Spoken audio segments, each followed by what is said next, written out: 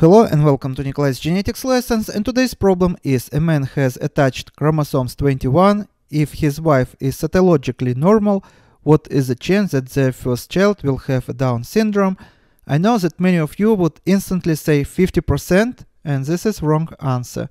Please watch this video to the end and you would know the correct answer. So here is a human karyotype.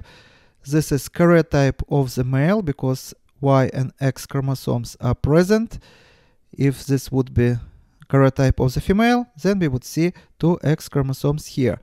And according to our problem, this person has two chromosomes 21, which attach to each other and basically make one chromosome that consists of two attached chromosomes.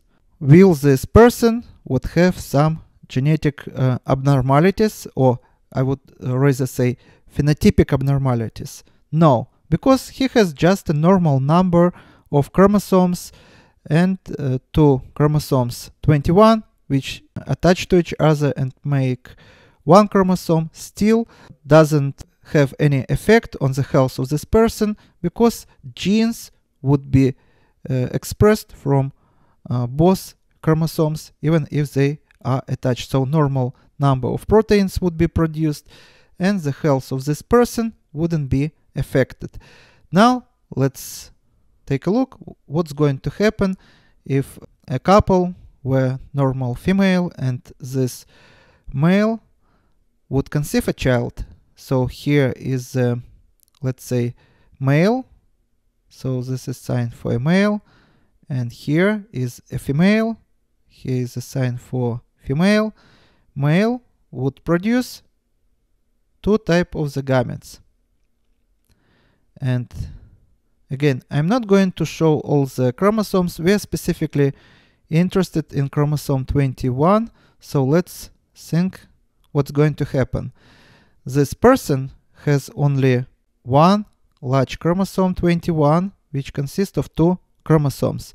So he would be able to produce a sperm of two kinds. One would have this chromosome, another variant of the haploid set of these chromosomes would have all the chromosomes but would miss this chromosome 21. Again, would have instead of 23 chromosomes 22, and this variant would have 23 chromosomes but one chromosome 21 would consist of basically two chromosomes 21. And male produce what type of gametes? He produce sperm. So let's put it here. Female has two normal chromosomes 21, and female produce also two types of the gametes, and both these types are going to have chromosome 21. Female gametes we call XL. Let's now build a simple Punnett square. And what we are going to see here? We are going to see here diploid organism. Here a child would inherit chromosome 21 from the mother side and double chromosome 21 from the father side. Normal chromosome from the mother side 21 and double chromosome 21 from the father side. So actually here we see three chromosomes 21. So all these children are going to have Down syndrome, which we also call trisomy 21. And here the child going to have chromosome 21 from the mother side and no chromosome 21 from the father side. Here chromosome 21 from the mother side and no chromosome 21 from the father side. Now, in order to give a correct answer, you should understand that none of the living people have completely missing whole chromosome. So these children that are going to miss one chromosome 21 are not going to be born. The fetus, if even would develop, would stop in its development, and this is going to lead to stillbirth or self-abortion. That means that 100% of the live births are going to be children with Down syndrome. And this is going to be an answer to our question. Probability that their first child would have Down syndrome would be 100%. And I also want to share some interesting information with you. Probably many of you know that karyotype looks like this and organized according to the sizes of the chromosomes. And probably many of you think that chromosome 22 is smaller than chromosome 21 because it stands to the right of the chromosome 21.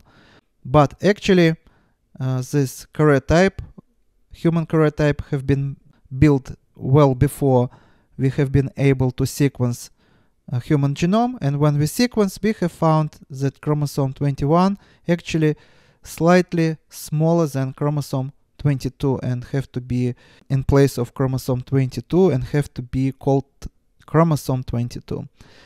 But of course, in order not to mess up all the textbooks, we still keep this order.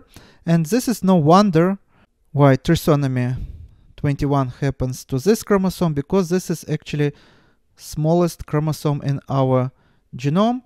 And trisomy usually doesn't happen with large chromosomes, or even if it happens, usually this leads to stillbirth and self-abortion, because this would have much more severe consequences than extra very small chromosome. And of course, in all our genome, we cannot miss any of the chromosomes, except chromosome, which is rather large chromosome X. For example, some female may miss X chromosome completely. Why this may happen? Because even in normal karyotype of the female, those we see two X chromosomes, one chromosome would be shut down and would form bar body in order to compensate for the extra X chromosome, because in male's karyotype we see only one X chromosome, and in female karyotype we also see one active X chromosome, and another X chromosome would form a bar body. And some females even can miss this X chromosome for this reason, though this also leads to certain genetic abnormalities, and it's called XO syndrome. And this is probably the only example when one whole chromosome can be missing. All the other variants where any of the chromosome would be missing would lead to such severe genetic and health problems that such organism, such fetus, even wouldn't be able to develop, and this would lead to self-abortion or stillbirth. And this is all for today. Thank you for your attention. Please subscribe for my new videos that I post almost every day, and see you in the next video. Goodbye.